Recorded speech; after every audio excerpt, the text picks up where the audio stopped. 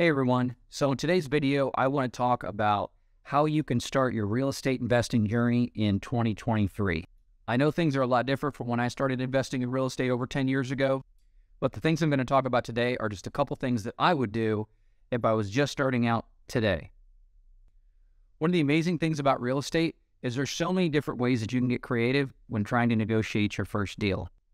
And these are a couple things that I've learned along the way in my journey to investing in 60 units, $20,000 in cash flow, and over $5.5 million in real estate. So let's get into it.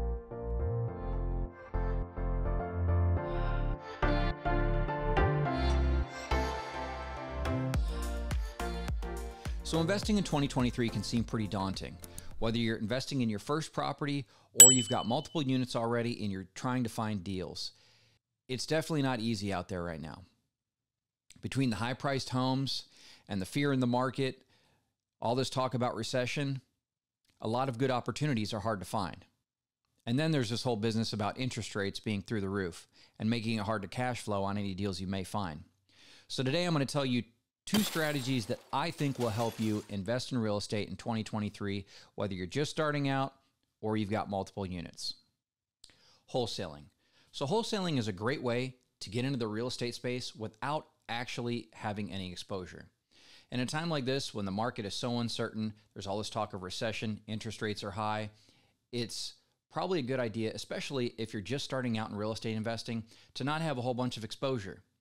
You can wholesale a couple homes, you can stack away that cash, and you can use that for investments down the road when you find a really good deal or if interest rates come down.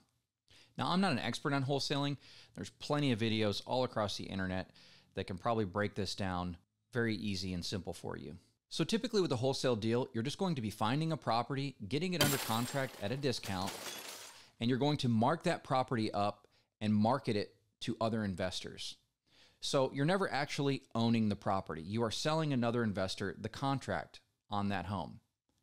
Now, you're going to get the difference of whatever you have it under contract for with the owner and what you sell that contract for to the new investor. So you're essentially just a middleman. And there's plenty of people that have made a lot of money just wholesaling. So right now for 2023, I think it's a great strategy for someone who's just starting out, or even for someone who has a lot of doors, but just wants to let the dust settle and stack away some cash. The second is a strategy that I'm currently using to counteract these high interest rates, and that is owner financing. So the beauty about owner financing right now is you can basically negotiate all of the terms with the seller. You could even pay a little bit higher of a price for the property in order to get into a deal because you can negotiate the interest rates with that seller. So for instance, let's say that you get a house under contract for $100,000. If you get that traditionally financed at a bank right now, you could expect probably a 7 to 8% interest rate. But let's just say it's a 7%. That mortgage is going to be $775 a month. Whereas if you find a home that a seller is willing to seller finance for you, you could potentially get that down to, say, let's just put a number out there, 5%. So a $100,000 home financed at 5% on a 30-year amortization is going to be $535 a month. So you can negotiate all of these terms and it'll allow you to get more cash flow on a property. Then when interest rates come back down again, you refinance the property and you cash out with the seller.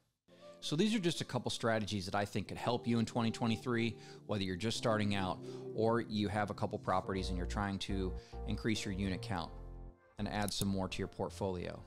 So this is my first video. I hope you enjoyed it. I'm going to start doing a lot more of these and hopefully they get better over time. If you did like it, please like and subscribe. And as always, thanks for watching.